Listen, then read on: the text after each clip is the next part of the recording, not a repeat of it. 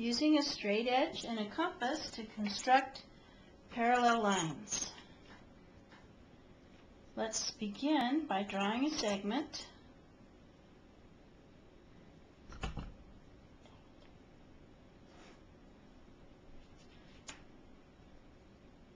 We're going to label that segment A, B. Now we're going to draw a segment that intersects segment AB.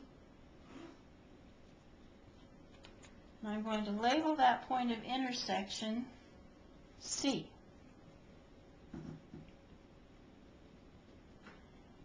Now we need to put a point. I'm going to extend that line a little bit longer, or segment a little bit longer up here, so we have room to work.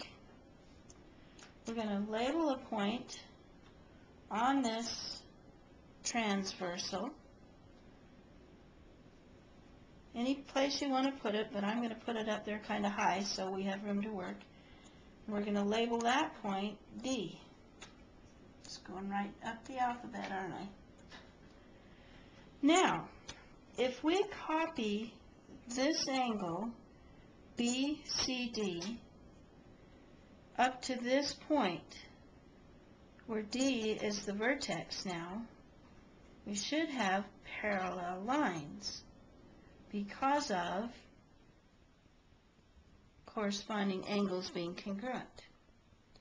So let's try that. Do you remember how we copied an angle? We go to our compass now and we set the compass point, the vertex of our angle that we wish to copy, and we draw an arc that intersects both sides. I'm going to label those points of intersection E and F. That'll come in handy in a minute.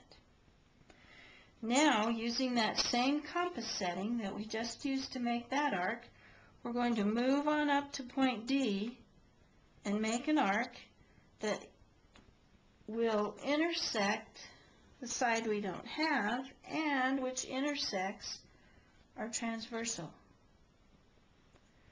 We're going to label the point where that arc intersects the transversal. Where am I at? F? Nope, we've got an F, so we're going to go point G. Now, to make this second side of our angle, we need to know the measure of the distance or the chord from E to F. And we can measure that using our compass by putting the compass point on E and putting the pencil point on F.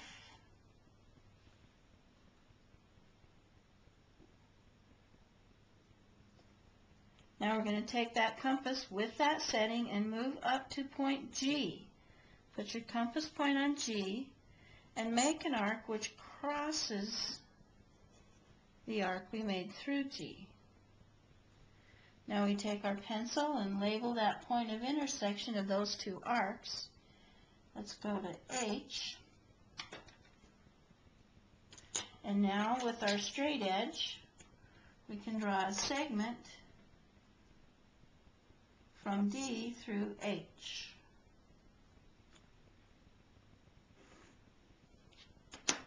And that will give us parallel lines or parallel segments because we have a transversal and we have corresponding angles congruent.